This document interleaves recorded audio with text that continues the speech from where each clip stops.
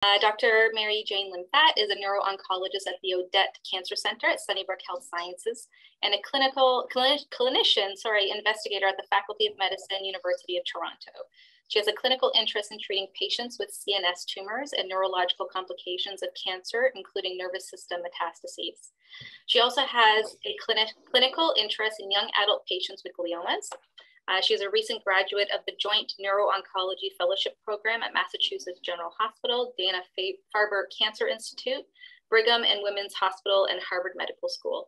Her research interest is in using large patient cohort data sets to study the relationship between imaging, genetic biomarkers, and clinical outcomes in patients with gliomas.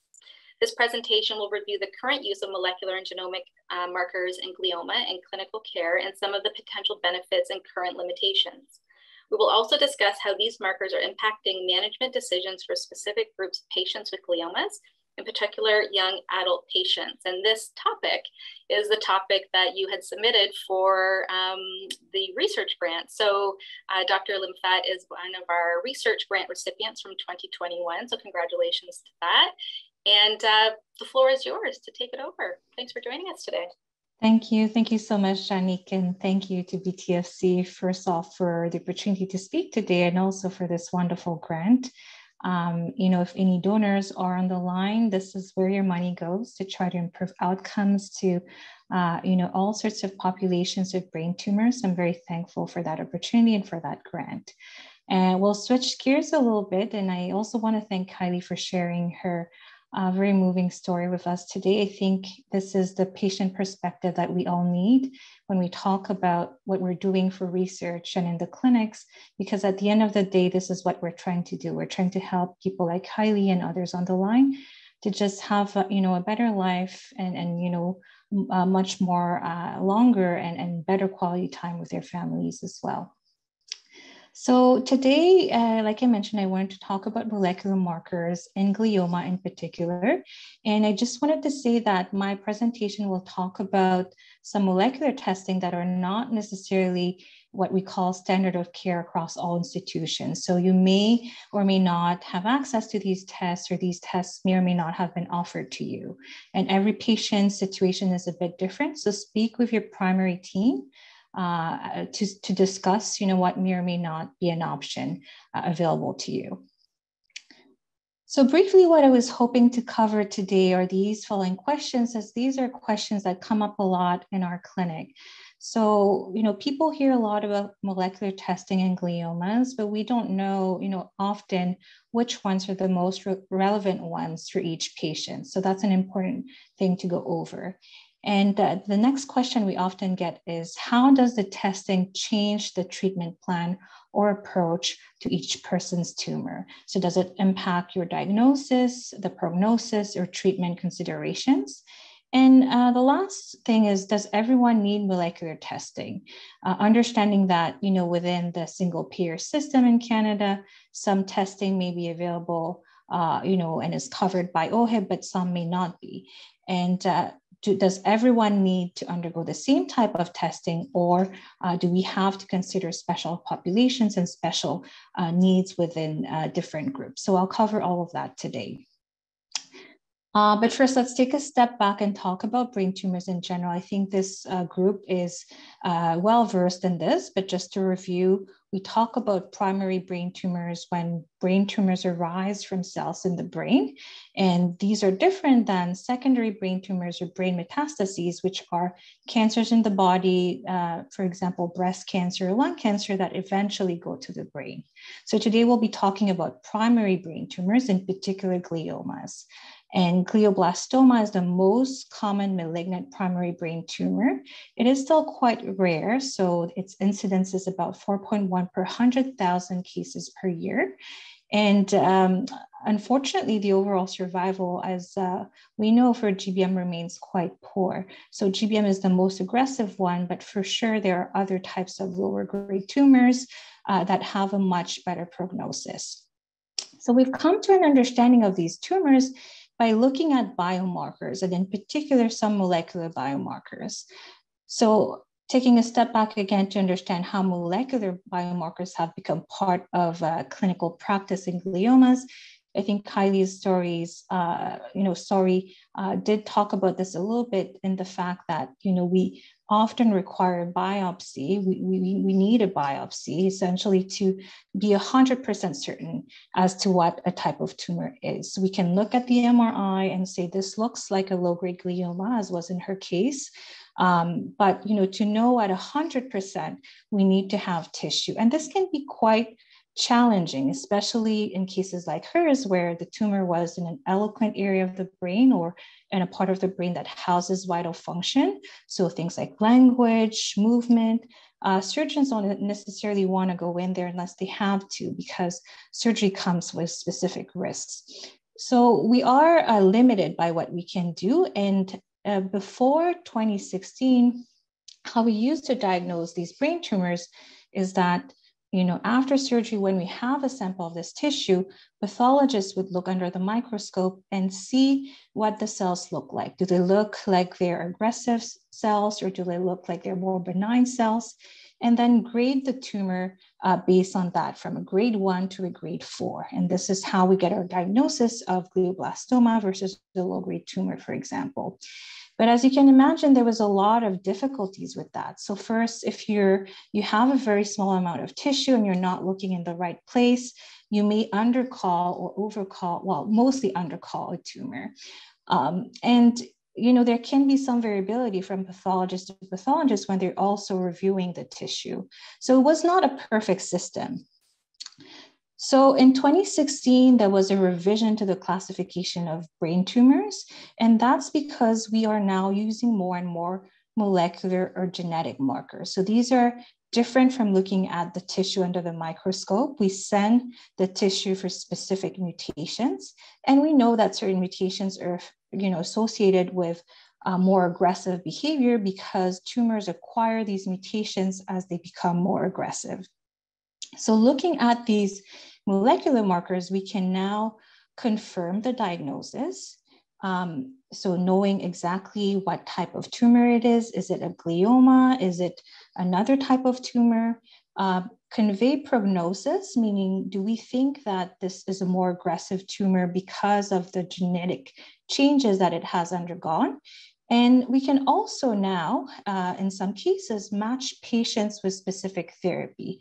So there is a mutation for which there is a targeted drug, and we think that mechanistically it can help reduce the tumor growth down the line. So because this is a little bit, confusing in terms of what we mean by molecular markers and genetic markers, I just wanted to sort of go back and explain a few things as well. So when we deal with the cancer, it is usually because something happens in the normal process of cell division. The cells acquire a mutation and start undergoing division that is not controlled. And there's a number of mutations that can happen from the start of a cell that will lead it to become more aggressive. And in some cases, there are multiple mutations that need to happen for it to become more and more aggressive. So certain genes, like I mentioned, are mutated in cancer cells that are not mutated in normal cells. And when we talk about genetic mutations, this is exactly what we mean. We mean that these specific cells in someone's brain somehow started undergoing these mutations and then became malignant. There's often a little bit of confusion when we use the term genetic. A lot of people think we mean that it is inheritable or familial, meaning that it gets passed down to our kids, but that is not the case. So it's a mutation that happens within someone's tumor, and this is not something that is passed down genetically, unless there's a very strong family history of brain cancer, for example, but that's usually due to another sort of inheritable condition. And when we talk about someone being a mutant in a gene, that means that that particular gene carries a mutation. And the opposite of that, and I'm just highlighting these terms as I'll be using a few of them in the next few slides. The opposite of being mutant is being wild type. So you carry the normal variant of the gene. And how do we assess these alterations in glioma? So there are several techniques, and many of these will continue to evolve over time. We can stain slides to look under the microscope as to whether or not a mutation is present. We can do what we call chromosomal analysis. We can do also next generation sequencing, which is looking at DNA and RNA. And I think some of you may have heard about Foundation One Medicine and the molecular testing that they do. So theirs is a type of next generation sequencing. And now we are also starting to use methylation profiling, more so in the research environment, but that's another way of detecting molecular changes. And again, currently not all of these techniques are part of standard of care. And some, like methylation profiling, for example, is only available at certain centers for research. And the tests can be quite costly. So, if people are paying, for example, out of pocket for Foundation One testing, some of their panels typically run to the order of $1,000 to $2,000, depending on the panel that people pay. So how has the grading and the classification of gliomas evolve in the context of these new biomarkers? So first off, we know that we still need to look under the microscope at the type of glioma that we have, at the type of cell that's present. But the second big branch point, and I'm sure some of you have already heard about this, is whether or not an IDH mutation is present. And this is because we know that IDH mutant tumors, so the ones over here in pink, tend to behave in a more indolent way. And those that do not carry the mutation, so the IDH wild-type tumors, tend to be the ones that are more aggressive, like the glioblastoma that is right here. The next sort of big branch point is whether or not someone has a 1p19q co-deletion. This is another biomarker. And what this tells us, if someone has this co-deletion, is that we are dealing with a type of glioma called an oligodendroglioma. And this distinction is also important because we know that patients with oligodendroglioma in general tend to do better than patients that have astrocytomas. And the way that we treat them is quite different as well. Lastly, another biomarker that you may have heard being used in the care of glioma patient is this MGMT promoter methylation. And that one is more relevant for patients who have a diagnosis of glioblastoma, and it can help us make treatment decisions, as I'll go over in a little bit, because having an MGMT promoter methylation will help tell us whether or not we think people will respond to particular types of treatment like temozolomide and radiation. So let's now focus on how molecular advances have impacted the care in IDH mutant tumors. So again, we're dealing with this side of the flow chart here, which tends to be tumors that behave a bit more indolently. So I'm sure some of you have seen MRIs in the past. This area of white here represents this IDH mutant tumor. And as you can see, it is visible, but it can look a lot less aggressive or indolent than the glioblastomas that I will show you in a little bit. So this slide looks very busy, but all to say that when we look at IDH mutant gliomas, after we have confirmed the diagnosis, so with a biopsy or resection, is when we're able to further stratify them within these groups. So to someone's point earlier about whether or not temozolomide was used in Kyleigh's case, we're not able to make that distinction or that recommendation yet because, again, we don't know where she would fall within these without a tissue diagnosis. And then based on that and based on understanding what type of tumor someone has and based on other what we call prognostic factors, so things that we think will determine how they do with their tumor, looking at their age, the neurological deficits, how big the tumor is, and what type of resection they had, we're able to make recommendations. So sometimes that is watching and waiting after surgery, and sometimes that is radiation followed by chemotherapy. And the type of chemotherapy can depend on the type of tumor that you have. So if you have an oligodendrogliomas, some centers will recommend getting PCV chemotherapy, and some centers also use temozolomide. So that can be a bit of a practitioner-based preference as well. So all to say that we are stratifying those molecular biomarkers in conjunction with the other prognostic factors to then make a treatment recommendation. But it's not as easy as that. So as we've talked about, there are a lot of questions. And again, this ties in very nicely with Kyleigh's story because we don't know when necessarily the right time to intervene is in these tumors, especially in young patients, where we have to worry about the side effects of the treatments that we are proposing. So IDH mutant tumors are predominantly a tumor of young adults. And like I said, they can behave indolently and appear radiologically benign. So it's perfectly okay to observe them for some time before treating them, especially if the tumor itself is in a difficult location.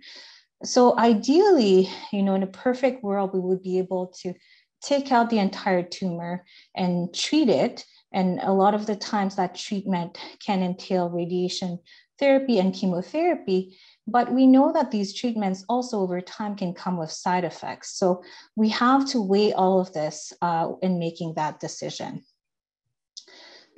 One thing I have to mention is that there is a lot of research and a lot of progress that has been made in not only understanding these tumors, but maybe in thinking about other ways to treat them that will maybe circumvent the need for radiation and chemotherapy. So we know that IDH mutant tumors arise because of a mutation in the IDH enzyme.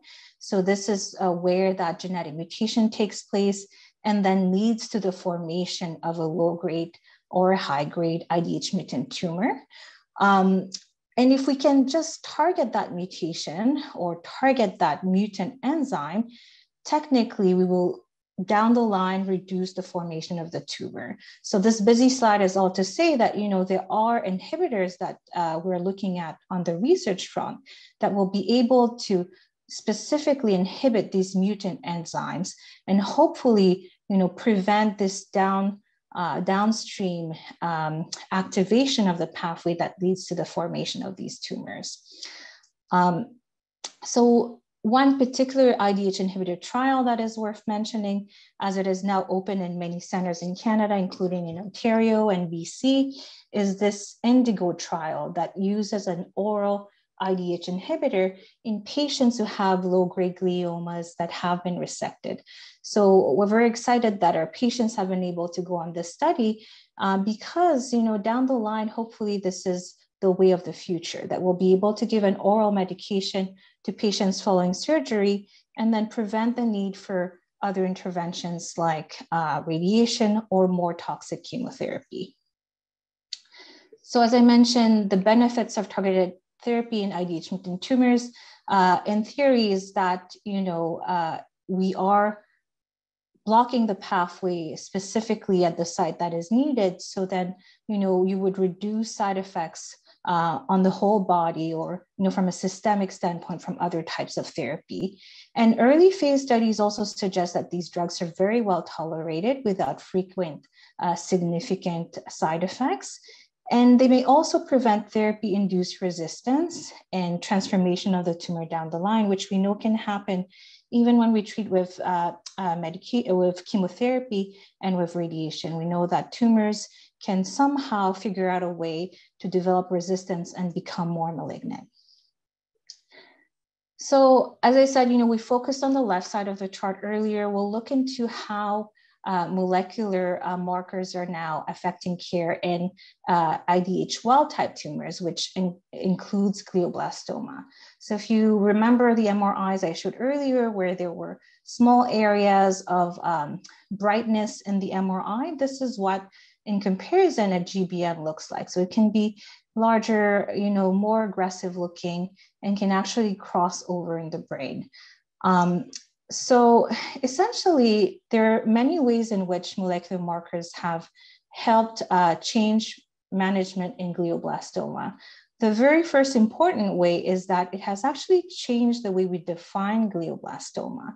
So if you remember earlier, I was talking about how we used to grade these tumors by looking at them under the microscope. So we would look at the tissue under the slide to see, for example, if they looked like they were rapidly multiplying, if there was signs of what we call necrosis or changes in the blood vessels, and that would give you a grading for a grade 4, which we would then call glioblastoma. But we now understand that the grading doesn't equate to the IDH status.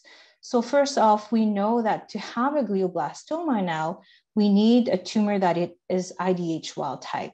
So say you had these features that I described and you were graded as a grade 4, but you had an IDH mutation, we have to now call these tumors grade 4 IDH mutant astrocytomas. We're not calling them IDH mutant glioblastoma anymore because we know that what drives the formation of these tumors is quite different and that these patients do much better than the patients that have an IDH wild type tumor, a true glioblastoma. So that's one distinction. And then the other, on the other hand, what we are also now doing, again, going back to the fact that grading is not that accurate, is that if you have a grade 2 or 3 astrocytoma, but you don't have an IDH mutation, so you're IDH wild type, if you have in addition some molecular mutations, so the EGFR amplification, the TERT promoter mutation, you can be quote unquote upgraded to a molecular glioblastoma. And that's very important because we know that how we would counsel patients on treatment, therapies, prognosis, and clinical trial relies on this accurate diagnosis. So all to say that grading has become less accurate and molecular classification in glioblastoma has become more important. So, just as a refresher or as a primer for patients for people who are not, already aware of the treatment for glioblastoma, we typically treat patients with GBM following surgery with a course of radiation and chemotherapy together, followed by what we call adjuvant chemotherapy. So a period where we give chemotherapy alone without radiation. And this is what we've been doing basically since 2005, since this large study came out that showed that the addition of temozolomide with radiation really helped prolong survival in patients with glioblastoma compared to radiation alone. And the MGMT comes in here, as I mentioned before, because we know that this MGMT status can predict even further whether or not we think patients will respond to this Stroop protocol or to our standard of care. So what MGMT is it's a DNA repair enzyme that rescues tumor cells from temozolomide-induced damage. So the chemotherapy works on the cancer cells by breaking up their DNA. And if your DNA repair enzyme is working, basically what that will do is that it will just undo what the chemotherapy has done. But if you have a methylated or defective MGMT, you will have a better response to this treatment because essentially that enzyme isn't able to work anymore.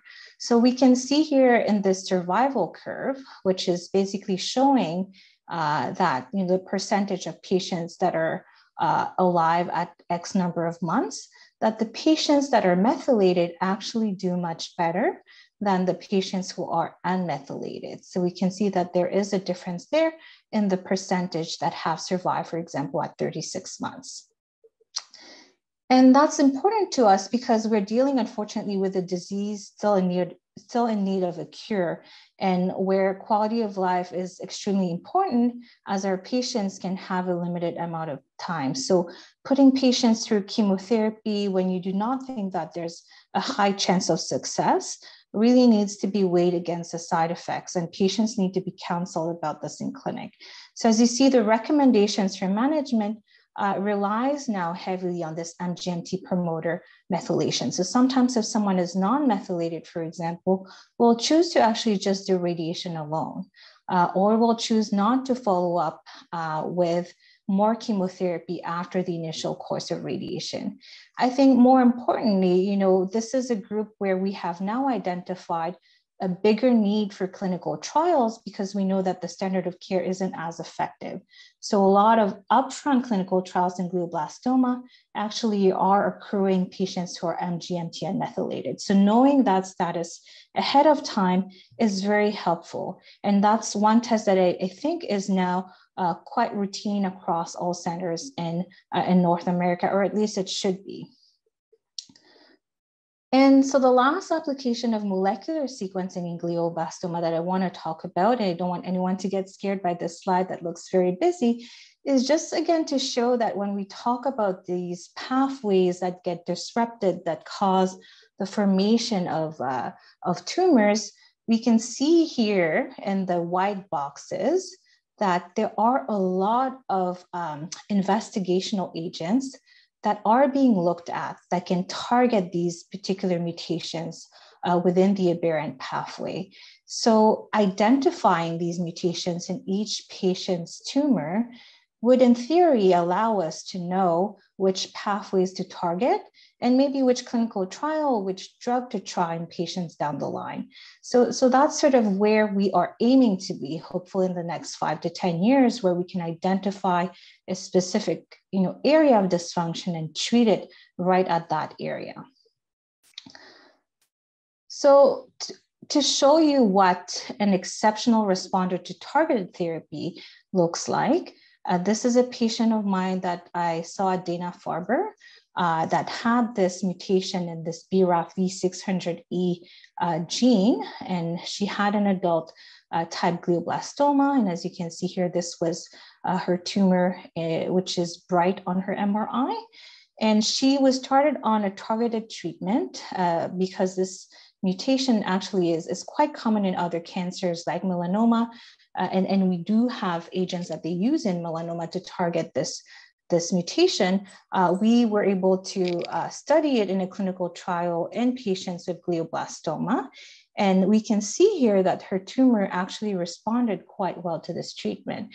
And she actually maintained that response for close to a couple of years. So she eventually recurred, but that provided her with a long time of what we call progression-free survival. And it's a much better of a track record that some of our other treatments have had. And she tolerated this beautifully as well. It's an oral agent that she was taking every day, but no significant side effect. And as you can see here, objectively, the tumor actually almost completely went away. So then I think that the next logical question is, should we be looking for targetable mutations in all glioma patients? So this is a question that I've been personally very interested in because, the system here in Canada is very different than the one that I trained in the States, where basically, most patients could have access to this at a center with specialized CNS oncology. But it's much more difficult here in our single payer system because these are not necessarily covered by OHIP as they are not yet changing the standard of care. So, the NCCN guidelines, which are the guidelines in the US that provide guidance on how to deal with brain tumors in general, they do recommend that we complement this standard analysis with a molecular information. However, I think here in Canada, we're still behind a little bit in that not all of these tests are available for all of our patients. We know that these panels, like I mentioned, can cost up to several thousands of dollars depending on the mutations that are offered on each panel. And the challenge is really that while some actionable mutations can be found, like the case that I showed you, these are quite rare still in brain tumor patients. So that BRAF V600E mutation, for example, is only present in less than 5% of glioma. So not a lot of patients will have that. There are certain groups of patients that are more likely to have it, such as young adult patients. So I think the important thing to remember when we look at the cost and the value is that, it may not benefit all patients alike, but if we do find a target and there is a drug, that it can really change the management in some of our patients.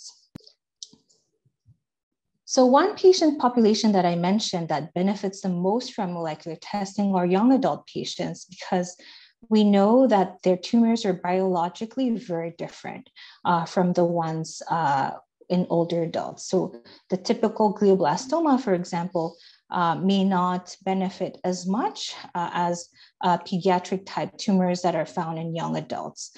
So these are just some examples of some tumors that I think, have potential where molecular stratification or molecular profiling can actually help change management. Therefore, I think it becomes much more relevant to try to find these markers and mutations in young adult patients. So anyone who has a diagnosis, I would say under 40, should, ideally in a perfect world, have access to more molecular testing. So outside of their biological differences, a reason why I want to highlight young adult patients today is that we know that the mortality rates across adolescent and young adult cancers, and by that I mean anyone who's aged from 12 to 40, has declined overall, but increase in CNS tumors. And CNS tumors are unfortunately a main cause of cancer-related morbidity in these patients. We know that these are patients that often transition from a pediatric to adult center, and they can be lost to follow-up if they are just sent back to the community. So they really need to be seen at specialized centers. So we need to have multidisciplinary care for these patients. So I think, we alluded to social work support earlier, psychosocial support, neurocognitive assessments, oncofertility discussions. These are all needed in patients who are younger and are diagnosed with a brain tumor. And these patients are still quite underrepresented in clinical trials, and that's something that our brain tumor group as a community needs to really change in the future. And I think that's why I think BTFC's community can really help in highlighting these issues in young adult patients with brain tumors as well. So in an effort to address the gaps that I just mentioned, we started an initiative in Toronto, which I'm really happy to share with you guys today, which is our Adolescent and Young Adult CNS Oncology Consortium. So these are rounds that we are now holding that are basically across Canada, where we, a group of practitioners come together to discuss challenging cases of young adult patients with brain tumors. So for example, if we were to take Kyleigh's case, we would show her images and there would be a panel made up of neurosurgeons and neuro-oncologists and radiation oncologists that would discuss, for example, the benefits and the risk of going for a surgery in her case. And then usually, the presenting physician is the one who sees the patient in clinic and brings forward her case and then provides a recommendation to the patient after. We found this extremely beneficial because, as you can imagine, getting multiple opinions on cases like that is extremely helpful, but also for patients on which we have tissue and we can identify specific mutations, we are then able to brainstorm and talk about clinical trials that are available at the different sites, about treatment strategies, et cetera, et cetera. Now, I mentioned that sometimes it can be very difficult to obtain molecular testing.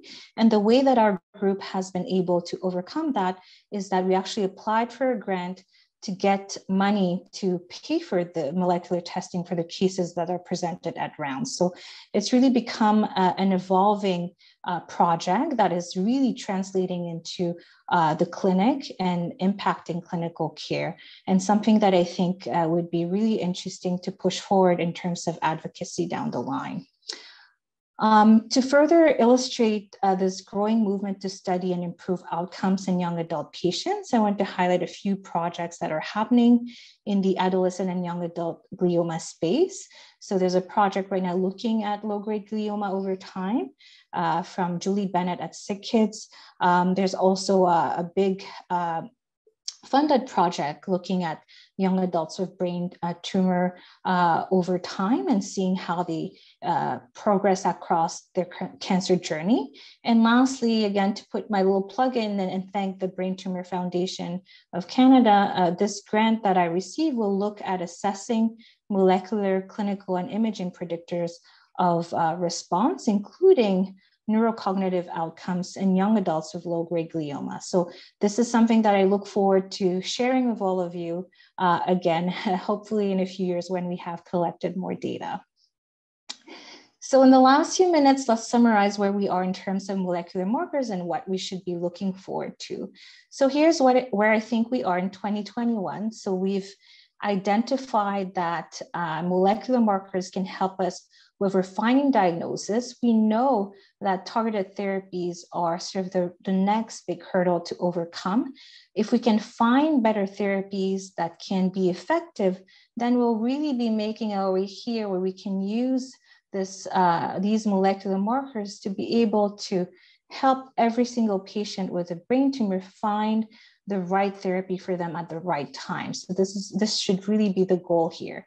The challenge, though, is manyfold, and especially around this little mountain here, because even if we find some agents that do well in the lab, so on animal models, et cetera, it's quite challenging to actually deliver everything to the brain because of the blood-brain barrier.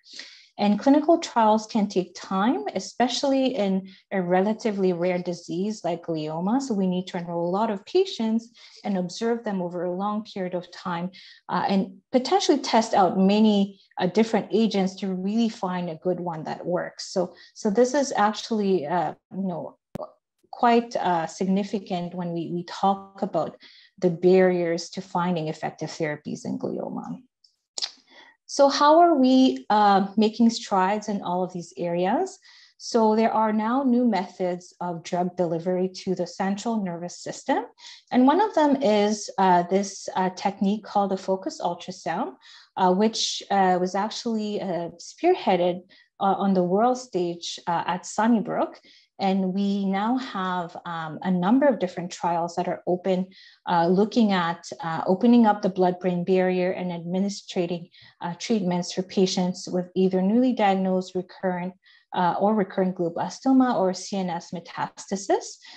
So this is something that hopefully you'll hear more about down the line, and we can start testing out other drugs in combination with focused ultrasound to ensure that there is a high concentration of the drug that reaches the brain and the tumor. So another way that we're improving trying to get to finding more effective therapy, I should say, is that we're refining clinical trials to improve efficiency.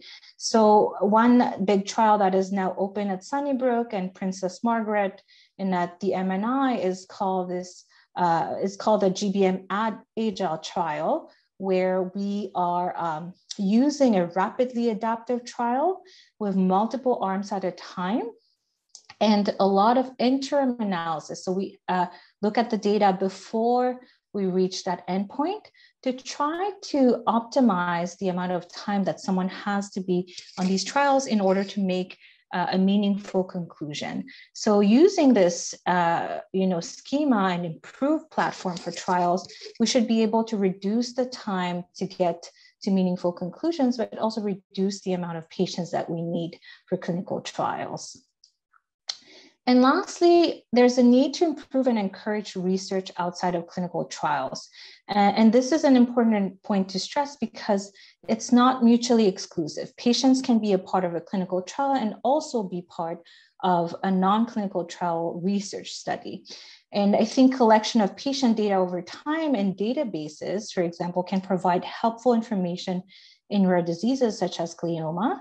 And this is why at Sunnybrook, we have launched an initiative where all gliomas will be sequenced and patient outcomes and imaging variables will be captured to better help us understand how these molecular predictors affect things like survival, but also quality of life, neurocognitive function, et cetera.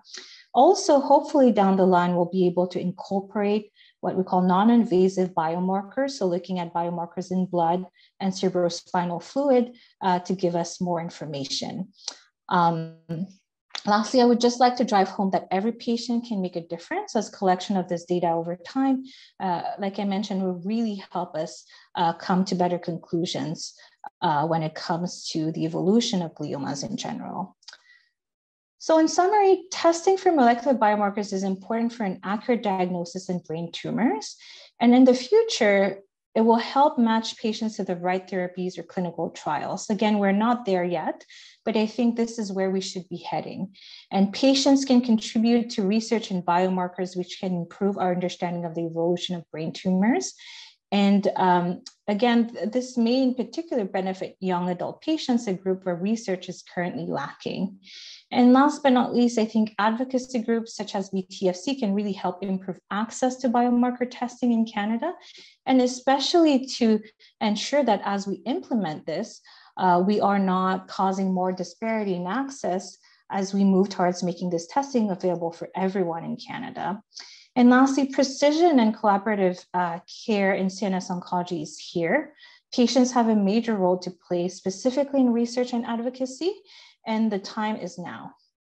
So this is all for my presentation today. I really just wanted to thank first and foremost all of our patients and their caregivers. You are the reason for which we are involved in research and we are in clinic.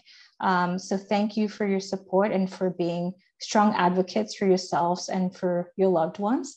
I would also like to thank the CNS Oncology Group at the Odette Cancer Center and at Sunnybrook, and also to my colleagues across U of T and my partners across Ontario and Canada.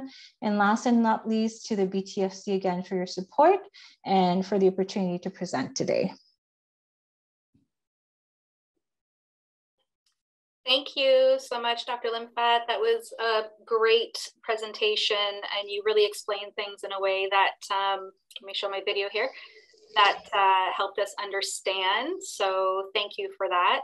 That consortium that you guys have put together for the adolescent and young adult groups, that's such an amazing collaboration. Excuse me, and at Brain Tumor Foundation of Canada, we do offer programming for those two populations. So if there's ever any opportunity for us to come and speak to the consortium, I'm sure our support team would be open to that, to sharing the different resources and programs that we do for adolescents and young adults now, the last few years. So we do have quite a few questions that have come through. So I'll just read them to you if you're good for staying on for a few more minutes. Absolutely, yeah. So the first question was, why the difference between practitioners using temozolomide and those using PCV? Yeah, that's a great question. You know, the data, this sort of variability really has to do with the fact that we have not done a clinical trial that compares these two head to head, meaning, you know, radiation plus temozolomide versus radiation plus PCV in patients with either astrocytomas or oligodendroglioma. There is a trial that's underway, but as you know, because our patients survive for a very long time, you know, we won't have results from this trial for another decade, maybe. I would have to say that it's not a Canada thing. You know, when I was in the US at Dana-Farber, they would prefer one regimen, and at MGH, they would prefer another regimen. And that all has to do with the fact that we know that temozolomide is better tolerated, but that PCV has, in theory, better data in terms of the survival. So I personally always discuss both with patients. I know sometimes, you know, there's a bit of a balance touching upon the point of, you know, the provider has to make the decision for the patient, but I think sometimes it's a two-way conversation and we come to that decision together. So I always explain that, you know, we have better data for PCV. Temozolomide is much better tolerated. we haven't done a head-to-head comparison, but my recommendation would be to go with X or Y. Thank you. Another question was, could a chemotherapy that has been clinically proven as to not have any effect on a wild type non-IDH mutant GBM tumor negatively impact the quality of life if taken by a patient who has already gone through standard of care treatments as well as surgeries? So I don't know if you're referring to taking the temozolomide in an MGMT unmethylated tumor, in which case, we always discuss, again, the data with patients. Oftentimes, in the absence of a clinical trial, I will still try temozolomide in an unmethylated tumor because, again, we don't have any better treatments or trials to offer, and there's not much to lose if they are otherwise tolerating it okay. So we monitor their blood counts, we monitor their symptoms, and if they're doing okay, we would try at least for a couple of cycles to see how they do. That's been my approach anyway, again, because there hasn't been anything better. And we know that the data we have, again, it's based on a number of population sample, but at the end of the day, you cannot guarantee 100% if this patient that you have in front of you, despite these markers, is going to behave like the rest of the curve. So I think to give patients the benefit of the doubt, we often would then try it anyway. Okay, thank you. Do you know when the data from the Indigo trial might be published? Yeah, so they have some interim data that is being, discussed at conferences in which there seems to be a pretty good response rate of these IDH inhibitors. I suspect that the actual trial will wrap up sometime around summer of next year. And again, we'll have sort of small updates, but the actual sort of wrap up will probably not be for another year or so, I suspect at least, or even longer perhaps. Thank you. It says University of Sherbrooke is developing GlioTrap for diffuse gliomas. Do you have any thoughts around this potential treatment? Yeah, so I'm not sure exactly what that trial or study is. I would have to look that up because, again, we have different trials named different things, but for sure, I think everyone right now is very interested at looking at molecular markers and precision medicine and targeted therapies. A good thing would be to always, and that's what I encourage all of my patients to do, is to just bring the information to your next appointment. And if, like me, your physician isn't aware of this particular study, we tend to look them up and discuss them with you. Perfect, thank you. Do we use MGMT mechanism for treatment by affecting temozolomide sensitivity? Can it be used for early stage detection as well? So we're using it more, again, now to sort of help us predict whether or not we think patients will respond to the standard of care treatment. So it's not helping in the diagnosis per se. It helps more, once you have a diagnosis, to understand whether or not your tumor is going to respond to treatment. Down the line, we hope to explore ways to actually change the MGMT methylation or affect that pathway so that we can make tumors that are currently resistant to treatment may be more susceptible to treatment. I think that would be sort of another nice bullet to have in our treatment arsenal for sure. Great, thank you. Following surgery, why not administer agents directly into the tumor? So people are looking at that, intratumoral tumor injections, intratumoral virus injections. A lot of clinical trials have looked at that too. So putting chemotherapy directly in the brain. There isn't one that I would say has a very good track record because, again, there's no way to continuously do that. So you'll have to sort of eventually close up, the patient, and then there's no way to routinely continue administering that. The trials have so far not been too successul, but I'm sure people are looking at developing other and newer ways of doing this in a safe way. Yeah, okay, thank you. There's a couple of comments that were, okay, I think just this last question. Focused ultrasound therapy. I don't know if you can comment on that. It's kind of a tool to deliver drugs to CNS, or is it a treatment itself?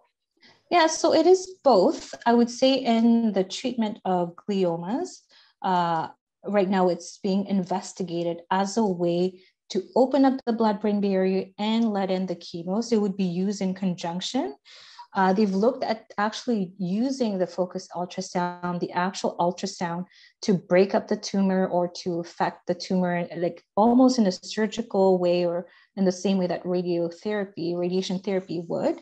And it hasn't been as effective in that sense. So we're using it as an adjunct or as a mechanism to break up the blood-brain barrier and then add on a drug at the moment.